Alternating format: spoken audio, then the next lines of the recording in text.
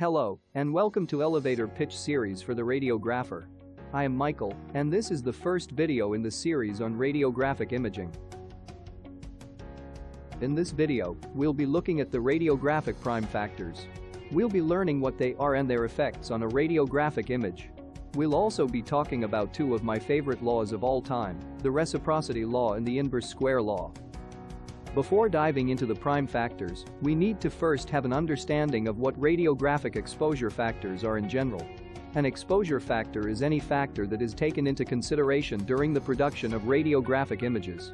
It is pretty much anything that affects the quantity and quality of radiation the patient is exposed to. Now, there are many exposure factors: pathology, distance, contrast media, and so on. However, there are three in particular that are under the direct control of the radiographer. These are known as the prime factors. To re-emphasize, the prime factors are radiographic exposure factors that are under the direct control of the radiographer. The three prime factors in radiography are the milliamperage-seconds or MAS, the kilovoltage, kV, and the distance.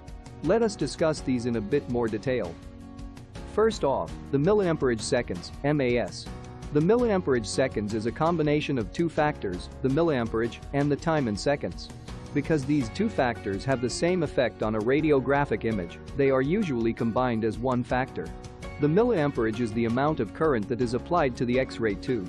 It determines how many electrons cross the tube from cathode to anode for X-ray photon production. The time is the length of time in seconds that said number of electrons cross the tube for photon production. The combination of the milliamperage and time has a very important effect on the radiographic image quality.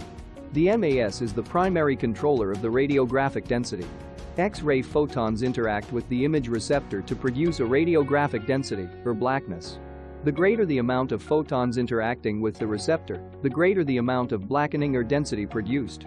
Because the MAS controls how many electrons cross the tube to form photons, the MAS determines how many photons are produced by the X-ray tube, thus controlling the density recorded on a radiographic image. At this point, we'll talk about the reciprocity law. It states that any combination of milliamperage and time that produces the same numerical value will produce the same degree of blackening on the image. Let's illustrate this a bit further with an example.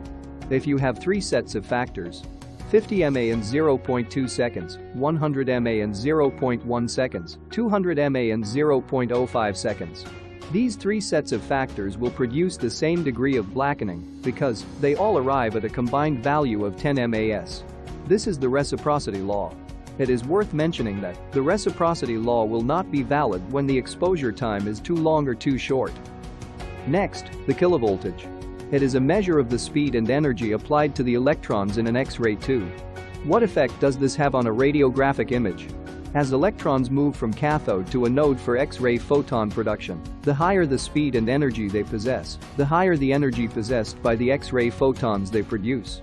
This means that the kilovoltage determines the energy of X-ray photons, their ability to penetrate matter.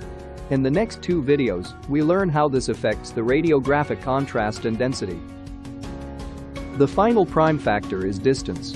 The distance between the X-ray tube and the image receptor. In your textbooks, it is commonly referred to as source image distance or focus film distance in older texts. The effect of distance on the radiograph is summed up in a statement known as the inverse square law. This states that the intensity of radiation or photons at a given distance from the point source is inversely proportional to the square of the distance from the source. Think of it this way: you're in a room with just one light bulb, and you're trying to read a newspaper. You would observe that the closer the light bulb is to the newspaper, the brighter, more intense light that shines on the newspaper. But, as distance increases between the light bulb and the paper, a lower intensity of light is observed on the newspaper. This is similar to the effect that distance has on radiographic image quality. We would be going into more detail on this in the next video. Remember when we said that exposure factors affect the quality and quantity of radiation the patient is exposed to? Let us conclude by highlighting what these are. The quantity of radiation is the amount of X-ray photons that are present in a beam. The quality, on the other hand, is the energy possessed by that amount of photons.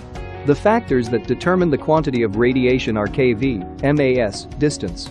The quality is determined by the kV. There is another factor. It is not a prime factor, but it affects both the quantity and quality of radiation. This is filtration. We learn about filtration in future. That concludes this video on the radiographic prime factors. We look forward to your questions and comments in the comments section or via email. If you loved this video and would want more content, please subscribe and share with your colleagues. Until next time, do enjoy the learning process and take care.